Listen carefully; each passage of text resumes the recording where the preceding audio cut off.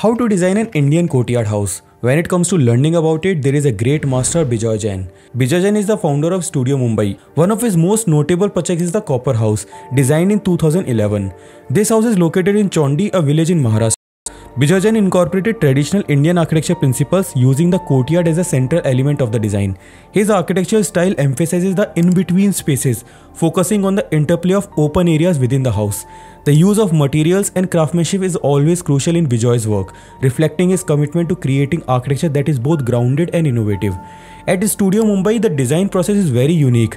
Instead of relying solely on the drawings, the team works extensively with the architecture models and sketches. Craftsmen and artists collaborate closely in the office, contributing to the tangible and hands-on approach that defines Bijoy's project. The Copper House exemplifies how simple geometry can be transferred into elegant living spaces. Surrounded by trees and located near a river, the house integrates seamlessly with the natural environment. The first stage of constructing the Copper House was involved digging a well, as water and its relationship with the built environment are central theme of Bijoy's architecture. The excavated soil was used to create the main plinth of the house, involving local craftsmen in the process. The house is camouflaged with the lush landscape, featuring a water pool, a lotus pond, and numerous trees. A bridge over the lotus pond leads to the entrance, enhancing the connection with the nature. Situated amidst a dense grove of mango trees near a brook that floods during the monsoon, the house is a beautiful example of nature and architecture. The open-air courtyard at the center is paved with a black basalt stone, facilitating rainwater drainage beneath the house. On the ground floor, large horizontal windows are covered with slatted ironwood and copper mesh, providing both camouflage and view from the living spaces. The upper floor with its boxy spaces, including a master bedroom, study and a smaller bedroom. Thin copper sheets covers the upper floor, which will develop a verdigris over time, further blending the house into its surroundings. Bijoy Jain's architecture style is marked by the continuous experimentation. In Copper House, he blended a copper roof with concrete walls and wooden jali screens to provide natural cross ventilation. This thoughtful integration of materials and the emphasis on craftsmanship and open space makes Bijoy Jain's architecture truly unique and inspiring. Let's try to learn the architecture scheme of the house. The entrance of the house is at the one end of the site. While entering the house, we pass to the lotus pond and the stone paving. One side of the house has a car parking area and the other side has the entrance view of the house. In between the site, Bijoy added various water ponds and a water pool and a well. Climate is always the crucial element of Bijoy's work. The courtyard house provides passive ventilation and natural light. This house has 2 floors and the top floor is constructed with the copper sheets, which is why it is named the Copper House.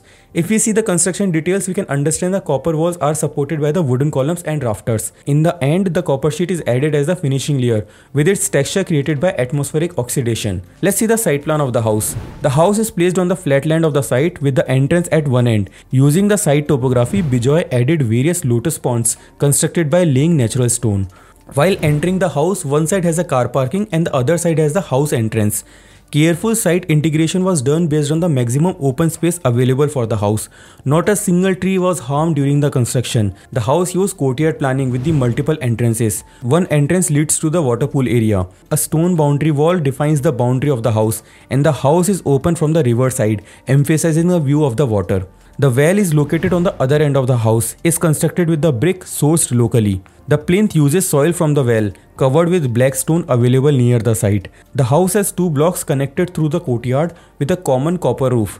Here the material used are a copper roof, a wooden jalis and a concrete wall. Let's see the plan of the house. The house has 2 major blocks.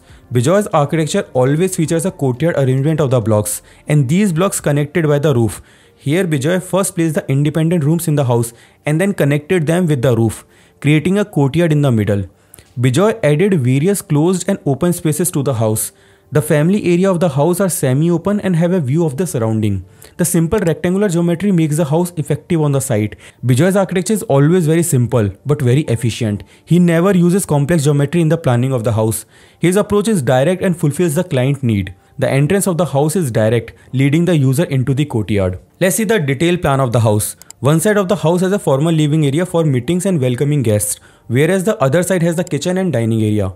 The kitchen has a view of the main entrance, which is a typical feature of Indian houses, so the lady of the house can always see the main entrance. The kitchen is connected to the dining area, which has a view of the courtyard on one side and the outside landscape view on the other side. The bedrooms are placed on the other end of the house and are connected to the common family area, which is semi-open with the view of the landscape, and cross ventilations are provided into this area. The house has minimal furniture that can be easily moved. Bijoy maximizes views and the natural light in the house with the courtyard at the center. The house has two independent staircases leading to the upper floor, where there are two bedrooms, one master bedroom and one children bedroom, as well as a study area. Bijoy's architecture always focuses on the details of the construction, emphasizing the importance of craftsmanship. Every detail of the house is carefully considered, from window details to water catchment area to staircase details. If we see the section of the house, we can understand these details in a better situation. The ground floor has 2-foot plinth made from the soil excavated from the water well. The house has 2 floors. The lower floor is private, whereas the upper floor is personal to the owner. The center of the house has a courtyard and the roof is pitched, and the house offers maximum view of the outside landscape. The detail section shows the pitched roof sloping into the courtyard, with water falling from the roof into the courtyard. The upper floor is covered with the copper sheet. Natural light enters the house and cross ventilation provided passive cooling. Wooden jalis offers privacy and natural light, and black stone paving is used in the courtyard. Now the question is how we can implement these principles into our design, or maybe in the context of Indian architecture. The first important principle is the use of courtyard, which enhances the inner environment of the house. The rooms are arranged in a circular pattern around the courtyard. The second major principle is the climate consideration. Climate always plays a crucial role in designing in the Indian context. The use of sun, water and air makes the house magical. The third principle is the use of materials. Bijoy always uses locally available material and local craftsmen incorporating traditional vernacular practices.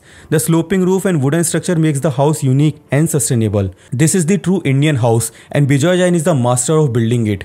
We can also implement these principles into our design and make architecture more beautiful and elegant. I hope you enjoyed this video. Don't forget to hit the like button and subscribe to the channel for more such videos. If we made any mistake during these videos, you can comment down below. We will definitely improve our mistakes. And you can also tell us how we can make these videos more effective. And we definitely need your support. Please subscribe to the channel for more such videos. Share these videos with your friends as well. These kind of videos takes lots of hard work and effort. See you in the next video. Till then, keep learning, keep hustling, keep smiling. Salute.